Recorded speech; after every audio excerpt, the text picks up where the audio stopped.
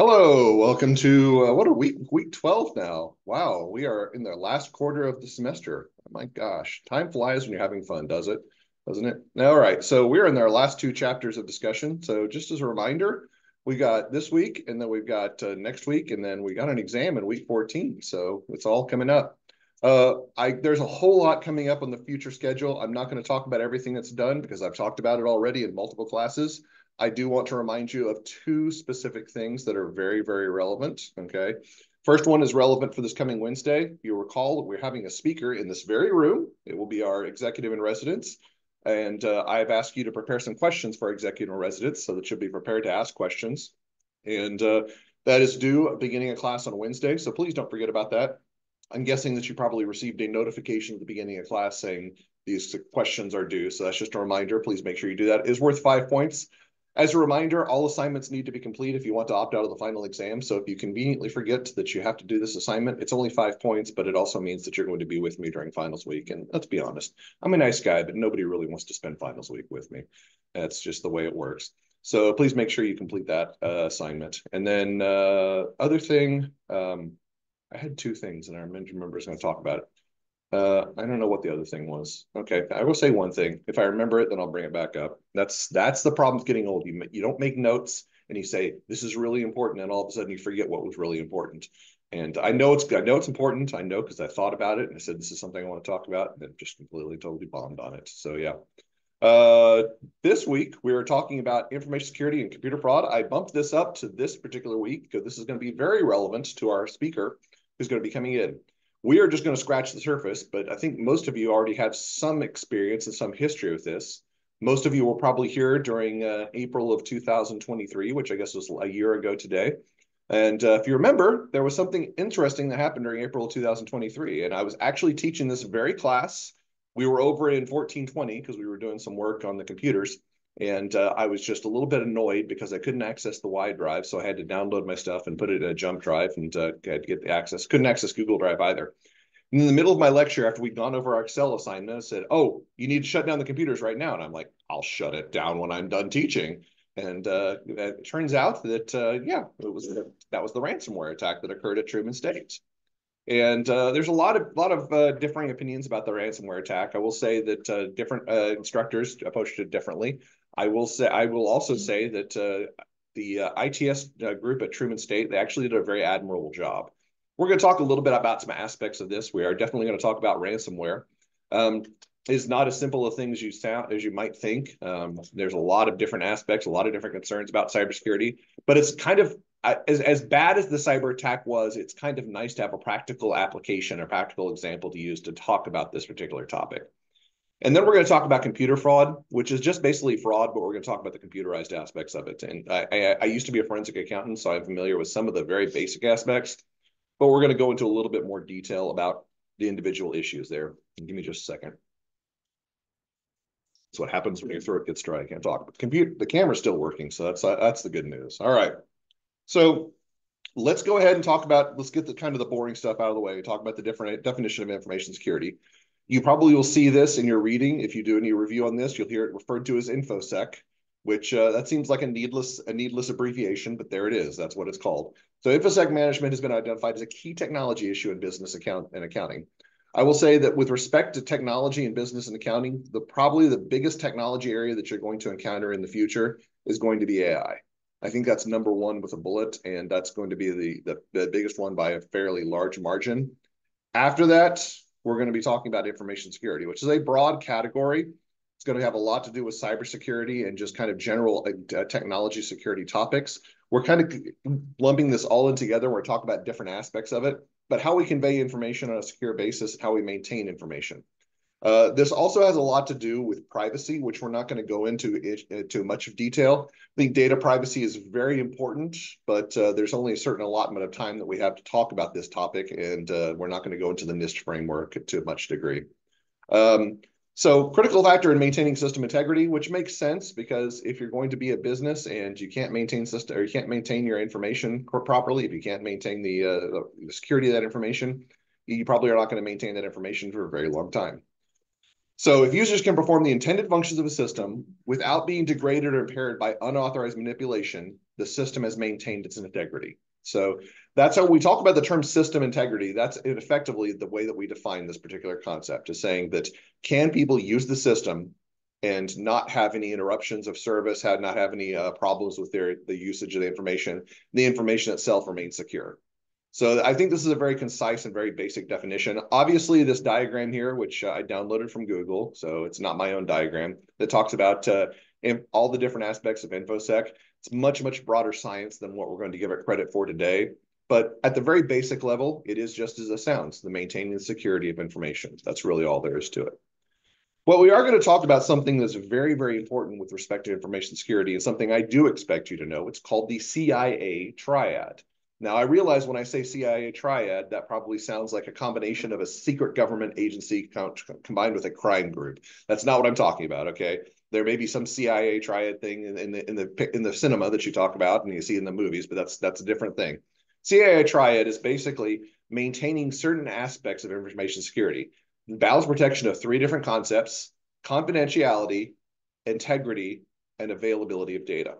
So these are fairly intuitive. They're fairly easy to define when we talk about these items. Oh, there the camera went. Okay, so goodbye, everybody. You're just going to hear my voice along with the blank screen, apparently. All right. So confidentiality. Confidentiality is information should not be accessible to unauthorized individuals or processes, which probably goes without saying. If you're operating in a secure system, you want only the people who have access to the information to be able to access the information. We've talked about this to some degree already. We've talked about segregation of duties within NetSuite and saying certain individuals cannot access certain parts of the system, whereas other individuals can access other parts of the system.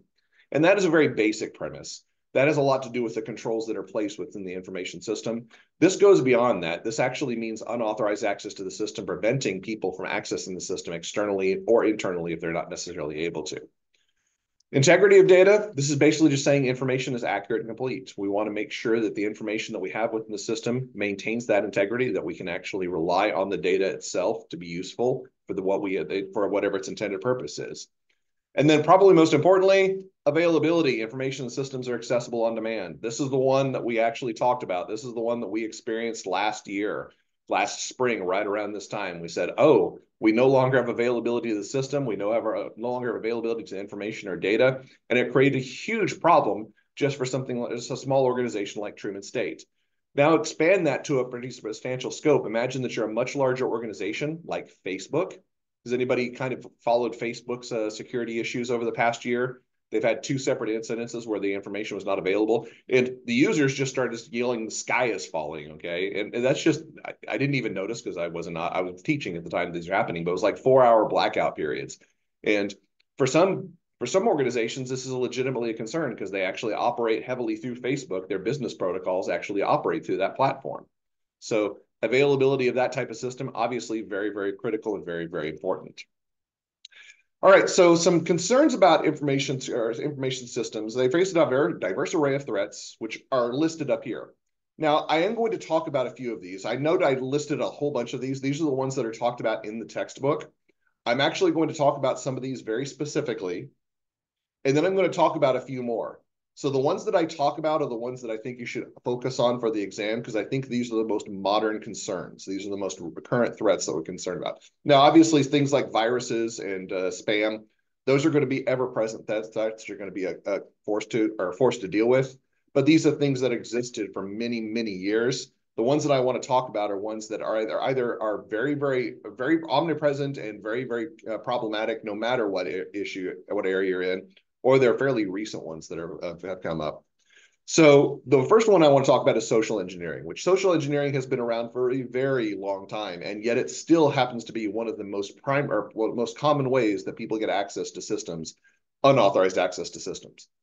So this was something that if you go back 30 years ago, the big area of this when we talk about social engineering is don't leave access to information that people should not have access to. Because 30 years ago, security of systems was usually just kind of maintained through a simple password.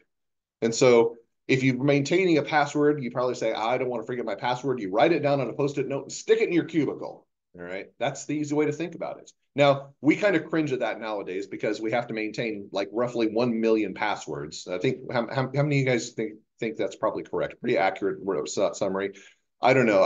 I know you're not supposed to use the same password on different devices, but literally there are not enough words in the English language if I tried to maintain a different password for every single device that I have to, or single site that I use. So social engineering basically says is that you access information through different mediums and platforms using unauthorized access to a system. Now, back in the day, you just wander around an office and you go look at somebody's cubicle and you see, oh, their password is chicken123. All right. By the way, I didn't make up that password. That was an actual password to a recent ransomware attack. So yeah, just if you think I'm making up random words and numbers, that was a legitimate one that occurred. It was a co-op in co-op in southern Iowa that actually it was attacked a couple of years ago. So anyway, yeah, so you write that on a post-it note. Somebody now has information that they can access. And now we know in the today day and age that that's not something we should do. People are a lot smarter with their security. Plus, there's multiple levels of security, which we're going to talk about here in a little bit. But there's still ways that you can get around this. There's still social engineering devices that are a little bit less obvious and a little bit more devious as in nature. Has anybody ever gone to social media and completed one of those quizzes online? It says, hey, take this quiz and you'll find out which Friends character are you, okay? Which I can imagine that you've probably seen some of those, and you've probably seen friends that's like, I'm Rachel, isn't that great? Yeah. It's like, yeah. What is the purpose of doing something like that? Well, it's basically the whole purpose is data mining. They're trying to get information about you. And in an innocuous source, they're trying to get information so they can market better products to you. Obviously, by saying that you're taking this quiz, you're probably a fan of the TV show Friends. But some of these are a little bit more dubious, and they're doing these items that would relate to social engineering. For example, if you take a quiz and say, what is your mother's maiden name?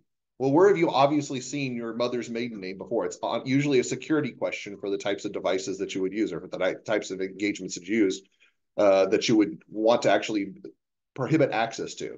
So social engineering can be a little bit more seedy if you think about this type of data mining that takes place. So if you do one of these quizzes and it asks, what's your mother's maiden name? What street did you grow up on? Where do you hide your key when you go on vacation? Things like that. Probably want to get away from those types of quizzes. Those are probably not going to be helpful for you. Then data breaches. Data breaches are becoming, have been fairly common, becoming more and more common. This is just basically access to information. This is really problematic, was really problematic in the late 2010s, where the security protocols were in place, but they were not being heavily used, but people started understanding the value of data. I think I talked a little bit about Cambridge Analytica earlier in the semester. Cambridge Analytica was a massive data breach. It was not marketed as a breach. It was kind of considered to be legitimate, but basically it gave access to data to people who didn't even authorize access to their data. So that would be an example of that. Ransomware is one of my favorite topics to talk about, and one that we're all very familiar with because of the Truman State attack. But this is basically unauthorized access, and they lock you out of the system and say, you cannot utilize any of these items unless you pay us a ransom. Now, to Truman State's credit, they did a really nice job. They had a 2-week backup protocol. I think that was in place. They may have changed that, but they actually used their backup files to kind of restore access to the system. And then they did a little bit more to restore long-term access. For the entire summer last year, I was on Google Mail, which that was kind of unfortunate.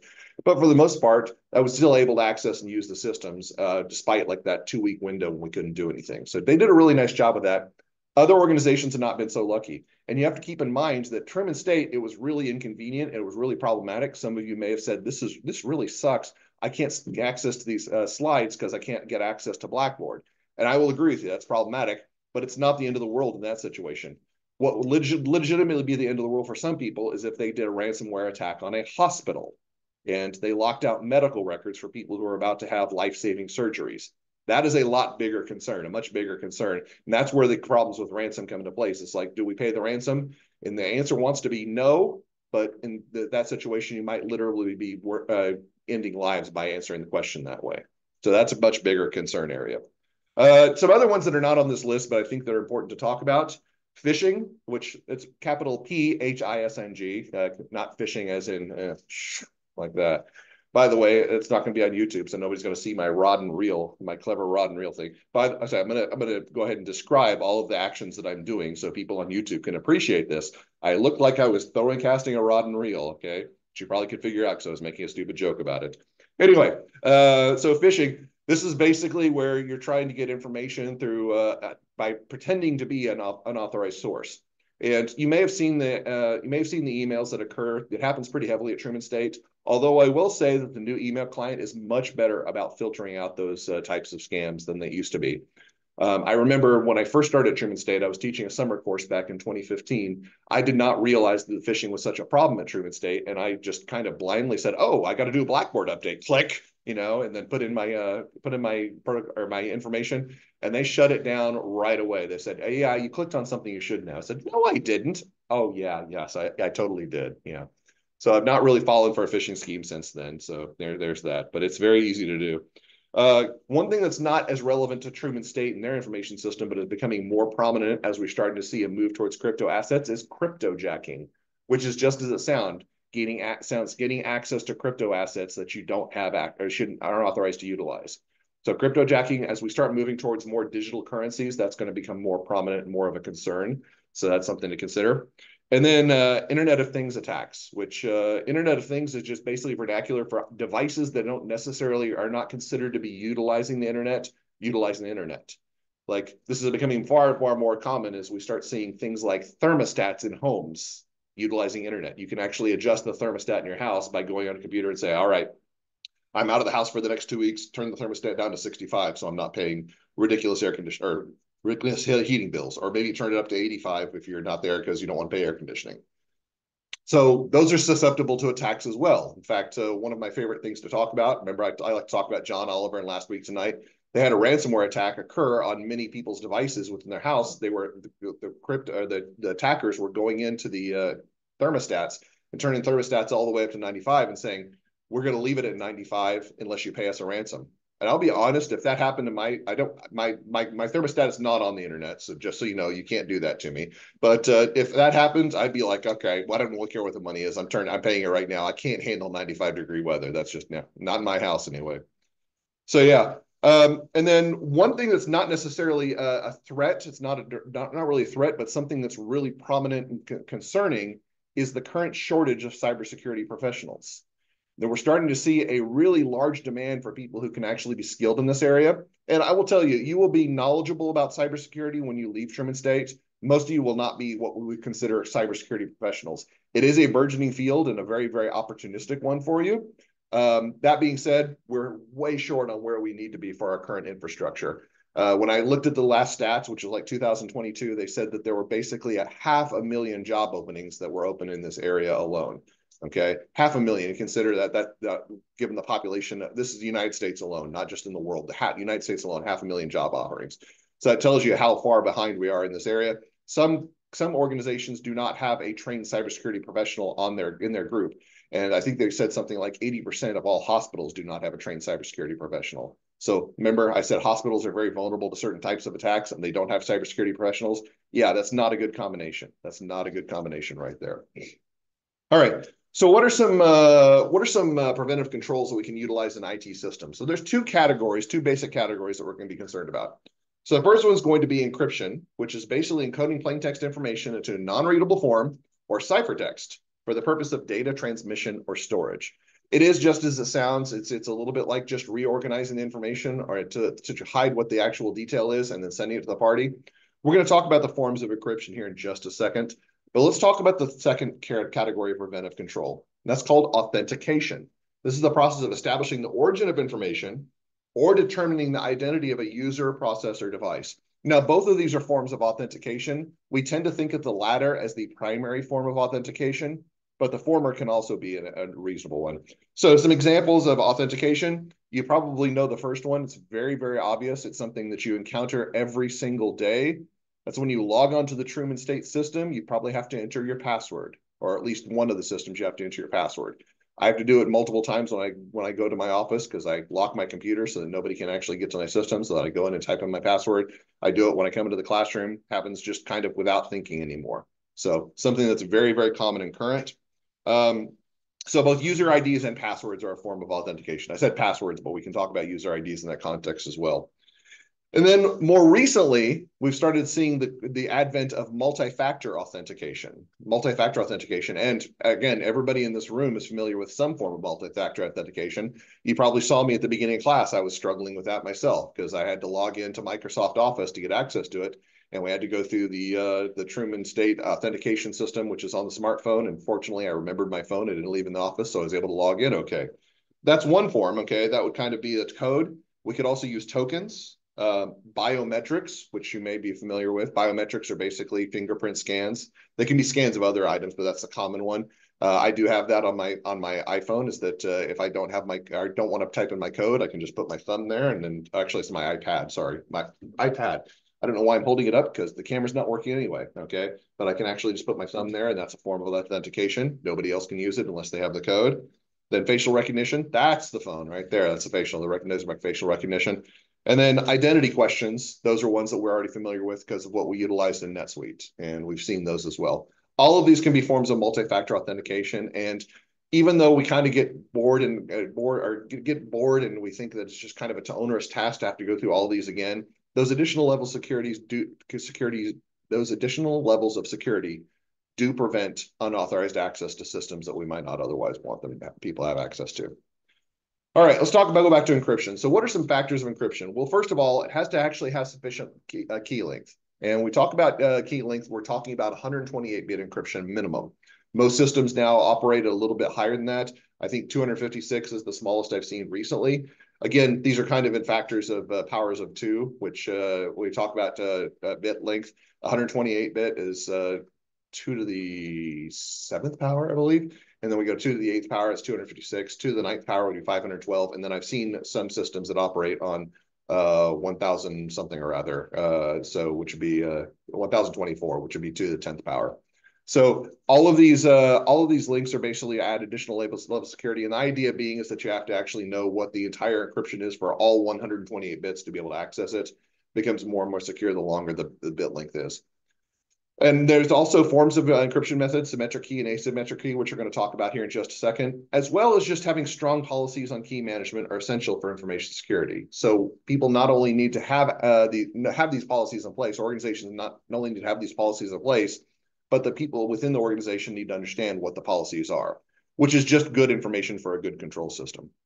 So let's talk about symmetric key and asymmetric key encryption. So what are they? So first of all, symmetric key encryption tends to be fast and very powerful. So it's a faster of the two, but it's also more costly to implement and maintain.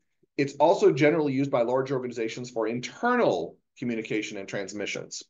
So this diagram kind of explains how this works. Where we actually start out with a document, then it's locked, okay, with a key. And the key is kind of a visual illustration. The idea is that we lock it, we encrypt it. And so then we have an encrypted item. And in order to be able to access it, you have to have the same key to unlock it. So if we think about this from a padlock perspective, can it actually be different keys? The answer is yes, but it has to be a copy of the same key. So you can have multiple people who can actually enter your domicile, your place of residence, but the same key has to be utilized. Even though it's a copy of the key, it can actually be the same key. So multiple people can have access to it, but it needs to be the same key that's used, the same decryption algorithm that's used in this particular situation. Now, how does this differ from asymmetric key encryption? Well, with an asymmetric key encryption, we're using something that's much slower, but it's not suitable for large data sets, but it's generally used for external communications and transmissions. So these are people outside of an organization need to have access. So you'll see that we have a very similar diagram here. We have an encryption with the key, but then we have a decryption with the receiver's private key, and there's not the same thing, okay? They're not the same keys that are being used. Different individuals will have different keys, and all of these keys are viable depending on their identity. So how to think about this would actually be like an ATM card. Let's assume that everybody in this room all use the same bank. I operate out of US Bank, so we'll assume everybody operates out of US Bank. So we all have access to the US banking system, but when we use that ATM card and put that into the ATM, then we note that we're going to have to enter different codes, and we're going to have different ways of accessing that system. That doesn't mean that we each individually cannot access the system. It just means that we have different types of access because of our access privileges. Like my ATM card and my code is going to access a different account than your ATM and card and your code. That's kind of how we view asymmetric key encryption, is that we all utilize a different form to access the same information sets. All right. Now here's where we're going to go down the rabbit hole. And I will tell you right now, I do not consider myself an expert in this area. It's very basic, but there are some resources I can give you that can give you more detail if you're interested in this information. So modern communication of privileged information frequently employs both asymmetric key encryption and authentication to further increase information security, which is something we've seen in our courses before, our class sessions before, is utilization of multiple metrics or multiple items to actually increase security. They can also incorporate additional layers of security. So hashing utilizes an algorithm to ensure that it was received, that the file that was received is identical in context what is sent. Okay. So hashing is similar to encryption, except it's not reversible. The way to think about hashing, and this is just a general concern about algorithms. You've probably heard that term algorithm before, and you said, I could look this up, but I'm not really familiar with an algorithm. And the way that I kind of simply define algorithm, it's basically a qualitative equation. It's a series of instructions. So we can use kind of the equation protocol to kind of explain how hashing works. So think about that. I send you two numbers. I send you the number 18 and 6. And I say you need to determine what the result is from those two numbers. What are the mathematical operations that you could use with those two numbers? You could add them together. You could put a plus sign in the middle of them. You could say that's 24. Or you could subtract them and say 18 minus 6 is 12. You could multiply them, which is some number that I'm not going to calculate right now, a very large number. Actually, I could calculate that. What would it be? 108? Okay. As I was talking, I was thinking to myself, what is that number? All right. So then you could divide them. 18 divided by 6 is 3. But without knowing what the operation is, you can't solve that particular equation. That's the same thing with hashing, except it occurs on a much higher level of much greater magnitude. Is there's a whole lot of series of processes that you have to go through, probably a whole lot of different items that you have to go walk through as well. It's not just a simple one item transaction. So that would be an example of hashing that use that algorithm. And the nice thing about hashing is that you can't really reverse engineer it. It's not something that you can do or you can figure out through encryption. You have to know what the algorithm is to solve the problem. And then encryption and hashing are using together, and you can't see it on screen because for some reason, even though it's supposed to be blued out, it says digital signatures. And I've got a slide explaining digital signatures. So I want to make some notes on this. First of all, no, I will not test you on this. I barely understand this information myself. This is more for your benefit. And the reason that this is whited out right here, it was blue when I created it, which I thought, okay, that'll be an easy way to show that there's a link. This actually is accessible, or you can actually go through this link and you can access CISA's organization, or CISA, which is a Cybersecurity Infrastructure and Security Agency. They actually explain how digital signatures work. And it's kind of complex technical jargon, but it does give you a little bit of a better insight as to what that diagram that's in the slides represents. Suffice to say that it's very complex. There's a lot of steps that go through it. Again, it's involving both encryption and hashing in together to create these digital signatures. So there's multiple levels of security with respect to these items. All right. Let's move on to something I am more familiar with. So let's talk a little bit about this concept called Cressy's hypothesis. So in 1953, Dr. Donald Cressy, I believe he is a professor. He's a professor of sociology. I know that it's in that area, but I'm not 100% certain that's the area. That's the exact area. But he wrote the following statement: trusted persons become trust violators when they conceive of themselves as having a financial problem, which is non-shareable, aware that this problem can be secretly resolved by violation of the position of financial trust, and are able to apply their own conduct in that situation verbalizations which enable them to adjust their conception of themselves as trusted persons with their conceptions of themselves as being users of the trusted funds or property. So Cressy's hypothesis was trying to identify what conditions have to exist in order for fraudulent activity to occur. And so we started learning ways to simplify this a little bit more easily. So you'll notice I underlined certain parts, and that's because these relate to what's in the next slide. So the first part says having a financial problem was non-shareable. And the way that it was later described when we put it into context is saying this is an incentive or a pressure that exists. Okay. Then next, we'd say this problem can be secretly resolved by the position of financial trust. This is going to call opportunity. An opportunity exists that something can actually be can take place, and then are able to apply themselves their own conduct that situation verbalizations to enable them to adjust them conceptions themselves as trusted persons. This is an attitude or rationalization. And the idea behind this being is that all three of these factors have to be present in order for a fraud to occur in the organization. So we can actually put this into a little bit easier context. It's something called the fraud triangle. All right. So incentive, opportunity, or incentive or pressure, opportunity, and then attitude or rationalization. Now, I like to use this example because this sets the context for how I talk about this within this course. Obviously, when we talk about fraud in this course, we're more concerned about the business aspects of fraud. But fraud is, in general, anytime that you're basically breaking the rules. So let's use a very simple example. Let's say talk about cheating in this class. Can you actually develop pressures, opportunities, and rationalizations that would relate to that concept? Well, it's very easy. You think about pressure. Pressure take you're cheating on the next exam. You're trying to think about whether you want to cheat on the next exam. So, well, I didn't do well in the first exam, and I really need the A in this course. So I think I'm just going to make some notes so that I can actually be prepared. And Dr. Barnes is well, we'll talk about it in a second. So you're going to make a note card so that you actually have your notes and you can access that information when you go to the exam. And then opportunity, okay? And I say that I watch you all take your exam, but you know better that I get bored really easily. And of course, I start playing on my iPad, start answering emails, and then looking up stuff like CISA infrastructure websites and stuff like that. So yeah, you might note that the opportunity is that once I stop paying attention, you can start looking at that note card and saying, all right, that's the answer to that question. I remember I took that down. All right. What's the rationalization? Rationalization is Dr. Barnes is completely unfair. He asks really, really, he tries to teach us the stuff. The questions he asks on the exam are not anything related. Instead of putting memes on the exam the way he does in the slide, he asks real questions on the exam, which is unfair. Totally unfair, totally uncalled for in this course. Okay. So very easy to understand how this operates with respect to something that's related to you. Now, of course, all three of these things have to be present. Okay. And we think about this from the context of business. We try to say limit the opportunity. I try to limit the opportunity of students cheating by paying attention to what you all are doing in the exam. But even if that was not the case, even if I was a slacker, which I tend to slack off sometimes, there may be people in this room who might say, it doesn't matter what incentive or opportunity I have, I'm not going to cheat on an exam. That's just not my nature. And by the way, if you all are in that room, thank you very much. You make my life a lot easier. I appreciate that. Anyway, so let's talk about this from respect to accounting information system, how this actually relates to AIS. All right. So according to the IIA, which is the Institute for Internal Auditors, common computer frauds include the following. All right. So the theft, misuse, or misappropriation of assets by altering computer readable records or files.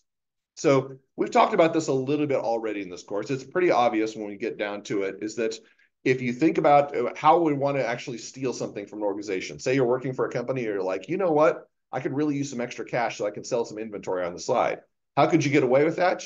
You could go into the computer system and say, all right, I'm eliminating these 500 inventory items because they were thrown away due to spoilage. When they weren't in fact thrown away due to spoilage, they were thrown away because you put them in the back of your car and sold them on eBay. Okay, so that would be one easy example. Then we have the theft, misuse, and misappropriation of assets by altering the logic of computer software. Now, the way that I like to explain this, it's a little bit dated, but has anybody ever seen the movie Office Space? It's a little bit old. It's about 20 years old, but there's a scheme that goes in there in the Office Space. And again, old movie, so you may not get this, but basically what they did is they changed the payroll system, because the payroll system rounded out numbers, and they basically said anytime that there's a rounding that takes place beyond 2 decimal places, that goes into a bank account, and we actually get to take the money from that bank account. Which, by the way, the rounding didn't work out. They actually rounded to 0 decimal places, which everybody threw a panic then. It's kind of like, okay, the numbers are wrong. I'm sorry, I spoiled this for the movie. Sorry, guys, you're going to plan on watching the movie. I just spoiled it for you. Sorry. My apologies, okay? Put that in my evaluation. Spoils movies, all right? Yeah. So that's again in a pretty exotic situation. But if we think about this sort of more basic situation, if we change the logic of the system and say anytime that there's going to be a extra item that's shipped back to the manufacturer, instead it's basically kept in the warehouse at a separate spot, and then you take that home, that would be a very simple logic that could actually be executed within an organization. Theft and illegal use of computer readable information itself. If you think about this from perspective of the first two, this seems a lot less obvious because this is talking about a digital asset instead of a tangible asset. But as a lot of organizations have identified, is that digital information and just basically this intangible information that's held by organizations represents a much bigger value than the actual assets of organizations themselves. So you may find this if you go off to work. In fact, you will find this if you go off to work for an organization. They will hand you your computer and they will say, protect this computer with your life. Do you think it's because they're really concerned about the actual computer itself? The computer may cost $1,000 or $2,000, and they're really concerned about the $2,000 of actual physical hardware? No, they're probably concerned about the actual information that you're carrying on that computer, like sensitive information about their customers and their vendors that they don't want people to have access to, which is why there's so much security surrounding it, that because the actual information is worth a lot more than the physical hardware itself. Theft, corruption, illegal copying, intentional destruction of computer software. I don't know about intentional destruction of computer software, but definitely theft and corruption of computer software is certainly problematic. Corruption from this perspective, we're not talking about corrupting beyond use, but using it for unintended purposes. So example of that might be is that you've got a program that's proprietary and you have to pay a subscription fee for it. And instead you take that, you copy it, and you make tweaks to it so that you can use it for your own benefit. Certainly problematic. You've probably heard the term piracy before. In fact, some of you may have experienced that before, where this is really, really common with video games nowadays, is they become put it online and you can actually put it on your computer and play it on your computer. It says, well, it's free. I'm a college student. I'm poor. I should be able to play this. Yeah, well, the idea being is that you're taking somebody that's actually somebody's asset that they created, some piece of proprietary knowledge that they created, and using it for unintended use. So that'd be an example of kind of the corruption that's being talked about here. The same idea behind theft and misuse and misappropriation of computer hardware. This seems pretty apparent. If you steal something, a piece of computer hardware, that's obvious. But this can also be something a lot less obvious, a lot less apparent if we think about this from the context of the interconnectivity of systems nowadays. So there was certainly a problem back in the 2010s, and I think it still exists nowadays, though to a lesser degree, about organizations operating off of their clients' systems. So they get access to a client system and they start storing information on the client system, because if they store it on the client system, then they don't have to store it on their own system. They don't have to pay those storage costs. And then other organizations started using systems that were not their own because they were interconnected to be able to actually run processes. There was a real problem with Bitcoin mining taking place in the late 2010s where that was happening, where companies did not have all of the infrastructure they needed to do the full algorithm mining. So they said, let's connect to a system that's not our own, get unauthorized access to it, and use that computer to actually perform the tasks for us. That would be an example of type of misappropriation of computer hardware that's not really obvious, but is still kind of apparent or still kind of relevant in this particular context. All right. With respect to how we actually go about prevention and detection, there are a few things we need to be concerned about. So first of all, prevention, we should actually definitely have a fraud risk assessment performed by management. This is something that your financial statement auditors will come in and say, this has to occur. You have to do this every single year. You have to make sure that this is very detailed and very diligent. And it's becoming more and more prominent as days go by, because fraud is becoming more prominent as days go by. As technology evolves, fraud becomes easier to perpetrate. So we need to make sure that we understand what the risks are with respect to that. Also, we need to make sure that there's a strong audit committee that has oversight of internal and external auditors, simply because the audit committee is going to make sure that the work of the internal and external auditors actually gets performed. So financial statement auditors come in and tell management, you need to do this. Audit committee sets the hammer down, says this absolutely needs to be done. So, and we've talked about this. We're going to talk about this concept. We've talked about it a little bit already, but we're going to talk about this concept more in chapter 13 when we get to it next week. One of the most important concerns with respect to controls is going to be, how well do the people at the top consider these controls? How much do they support these ideas of controls? If there's no support, then there's not going to be basically no control system in place. And then finally, communication and training of employees to make them aware of their responsibilities. This is obviously one of the most important things. You can have a great control system, but if nobody knows what they were supposed to do, then nobody's going to follow those rules. This is something that I encountered, again, going back to that example of cheating in class. So first of all, let me say that the incidences I've had at Truman State of cheating have been extremely minimal. It happens so rarely that it could basically not happen at all. It has happened, though. And the excuse that I had in some situations is that some people said, well, you didn't specifically forbid this. So if you don't communicate your expectations, then people may use that as an incident in order to be able to actually perform acts that they shouldn't necessarily be able to do, if you don't explicitly communicate what people can and cannot do within a system. So prevention, obviously very important. Prevention is only half the equation. The other half, detection. So if fraud does occur, what do we need to have in place to make sure that we can find it? The first step is going to be business process evaluation by internal auditors. So these people working within the organization, making sure they understand, how do the business processes operate? And if people are not following their process guidelines, is there going to be an issue?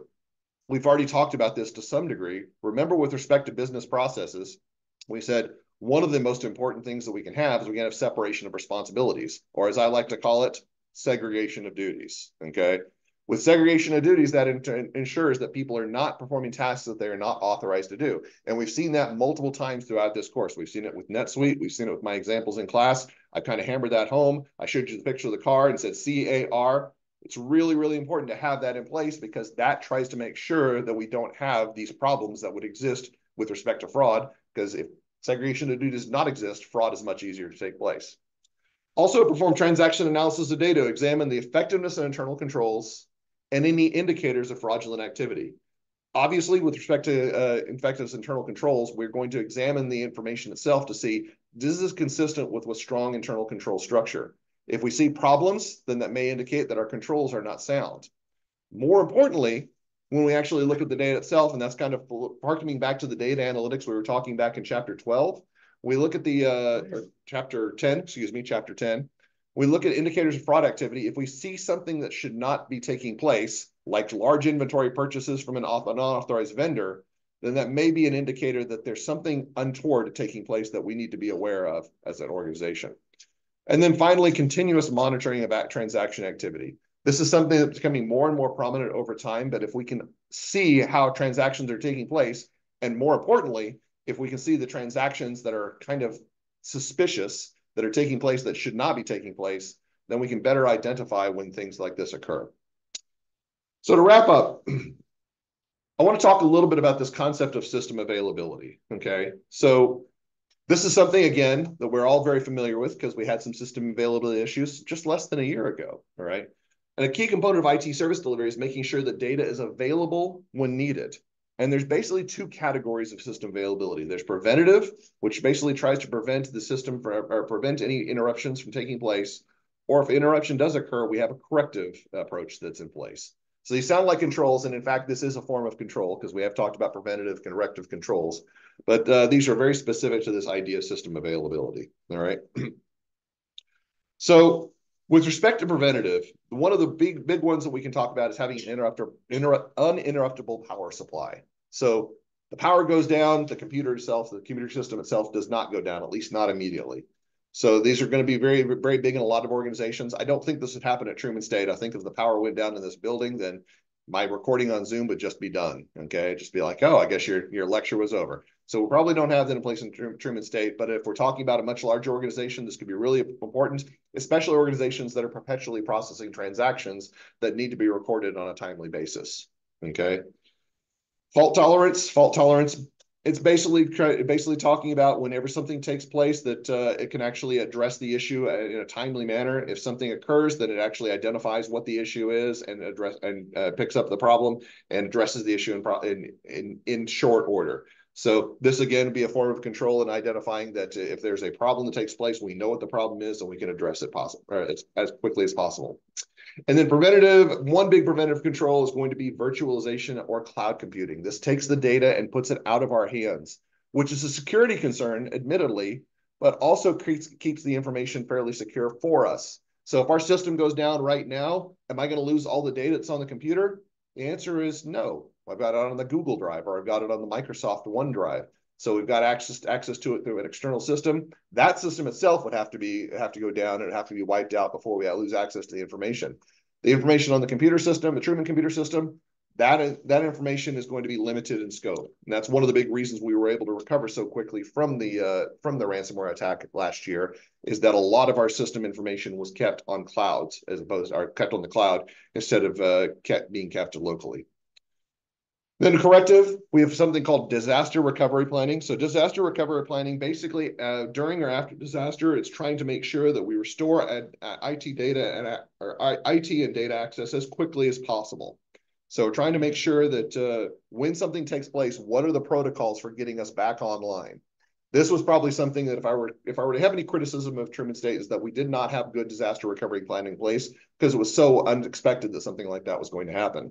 So nobody really knew what to do after the ransomware attack took place. That's not the fault of ITS. It's more along the lines of we got so many disparate different groups and people who do things differently that when it was like, okay, you no longer have access to the system, you no longer have access to the slides, but you still have to teach your courses. Everybody's like, I don't know what to do anymore. I'm lost.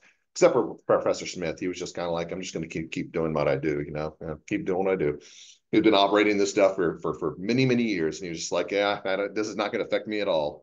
Computer, who needs it? Yeah.